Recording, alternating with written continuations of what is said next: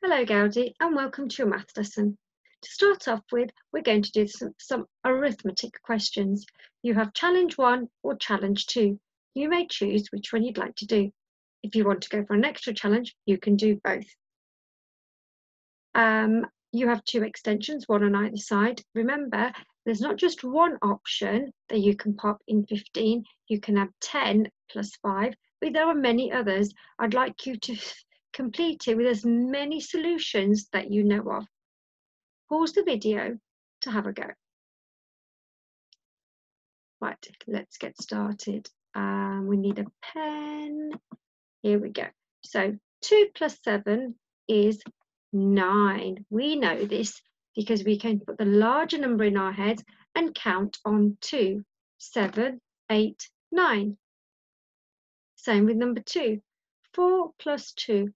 Larger number in your head, 4, and count 2, 4, 5, 6. Number 3 is a subtraction. 8, take away 4. So 8 in your head and count back 4. 8, 7, 6, 5, 4. Oops, let's try again. 4. Here we go. With your extension, you can have, which we said earlier was 10 plus 5. You can have 9 plus 6. Now, one way I worked it out was that if I took 1 away from one side to balance it out, I add it to the other. What do you think, if we followed a pattern, what do you think the next one might be? That's right. 8, take 1 from one side and add it to them, which gives 7. And if you continue the pattern, 8, 7 plus 8, and you can carry on. Let's go to challenge 2. Same rule applies here. Largest number in your head and count on 6, which gives you 21. Even though number 2, even though you've got the 4 first with 4 plus 21, you still put 21 in your head and count on 4, which gives you 25. 19, take away 9.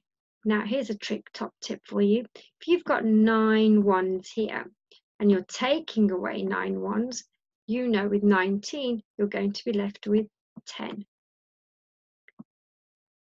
Right, here's our extension for number 4. 2 numbers that make 42. One way to start off with is by looking at the tens. You'd have 4 tens, 40, add 2. You could then take a 10 away from 40, which leaves you with 30. Add the 10 onto the other side, which gives you 12. And if you carried this pattern on, what do you think you might get next? 30, oops, let's start again. 40, 30, 20, 20. We've taken away a 10, take it over to the other side, which gives us 22. You can carry the pattern on now. Well done, Gaudi. Let's move on. Today we are going to carry on from yesterday. We are going to be looking at adding pounds together. So in this lesson, we are going to add pounds. When we have an amount that is more than 99p, that way the way the amount is written is changed. There are 100 pennies in a pound. Instead of paying with 100 pennies, we can use a £1 coin to pay for an item. This is a £1 coin, and we use this sign, which we can write like, it's a bit tricky sometimes, go round the loop and 2 lines across. It's a little bit tricky, you can practice that one later. So just like the plus sign means add, the equal sign means equals or the same as, and you've got the takeaway sign, which means take away or subtract. Let's look at adding £1 coins. Here we've got a bar model, which we have used previously. We can use a bar model to say £1, add £1, add £1 equals £3 in total. So the whole bar is £3 and it's made up of 3 £1 coins. 1, 2, 3.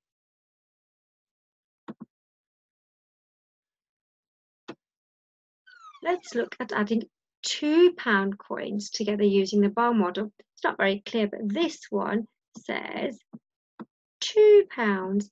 This one is also £2, and this one is £2. So we can say £2 plus another £2 coin, and we've got one more. Here we go, another £2 coin. What do we get? I'm going to give you a moment to have a think. You can pause the video if you'd like a little bit longer. One way that I would count these, I would count in twos. So I would say 2, 4, 6, which gives me £6. I counted in twos because each £2 coin was worth, each coin was worth £2, and I've got 3 coins. So if I had 3 coins and they're £2 each, I went 2, 4, 6, which gave me £6. Here are some notes. We've had a £1 coin, a £2 coin, and after that we had paper notes, and we have a £5 note, a £10 note, a £20 note, and a £50 note.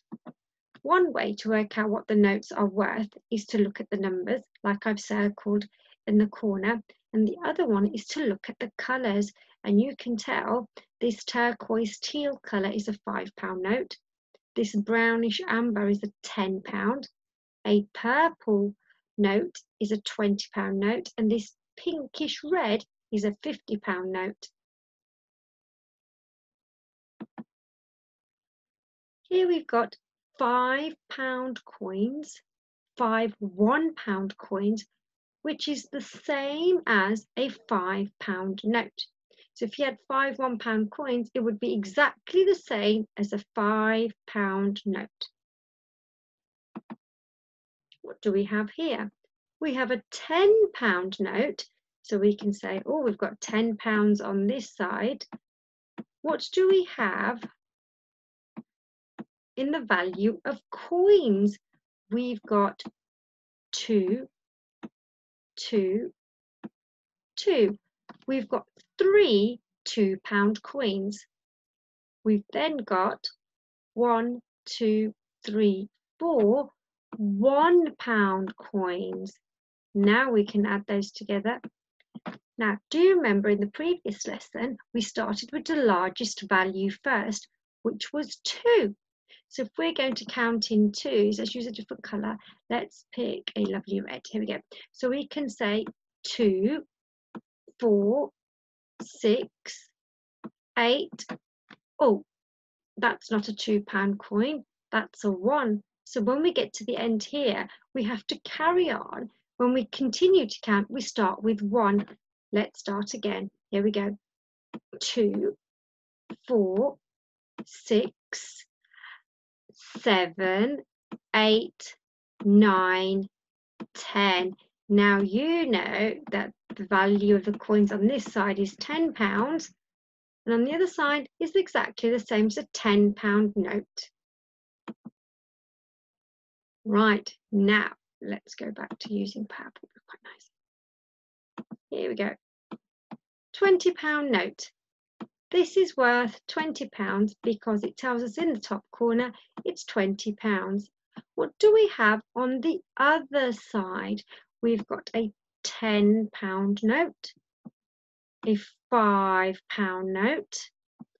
This coin is a £2 coin, £1 coin, a £1 coin, and another £1 coin. I always write the digits, the numbers, the value of the coin on top if I can't see it, just so it helps me out. Now, we've got a £10 note and a £5 note, and the coins. When you're counting money, we usually start off with the notes and with the largest one. So if we add £10 to £5, it's 15. 10 and 5 more is 15. 15 and 2 more, 15, 2 more, 16, 17. And then we've got £3 coins, so 17 in our head, 18, 19, 20. Oh, we've got £20 on this side too. So if you had all this money in your pocket, you had a £10 note and a £5 note and some coins, and somebody else and your friend had a £20 note, you've got the exact same amount of money. You've got the same value, even though you've got different types of coins and different notes. What's the easiest way to count pounds below? So we have a £5 note, a £1 coin, and a £20 note. And as you can see, we've added the largest first, £20 note, followed by the £5 note, and then the £1 coin, which makes 26. Here are your challenges. Challenge 1. You have got some £1 coins. What you need to do is you need to write a number sentence showing how to add all these £1 coins together. If you get stuck, remember you can pause the video and watch it again before you attempt the challenges. So challenge 1 with the £1 coins, can you write a number sentence and show how much money we have here? Challenge 1, question 2, this time you've got £2 coins. Can you write a number sentence for this amount? Remember, you can always pause the video, take your time, and then write the number sentence. Challenge 2, you've got some notes. Remember to write the number sentence and the value of each question. And again, here are some more questions for challenge 3. How much money is in each question? How much money can you count in question 5, question 7, and question 8? Challenge 3. Jade and Tim both have some money. Jade has notes and Tim has notes and coins. Jade says, I have more pocket money than you. Is Jade right? And how do you know? So I want you to use the stem sentence at the bottom. Jade is right because, and explain why. Or Jade is wrong and explain why.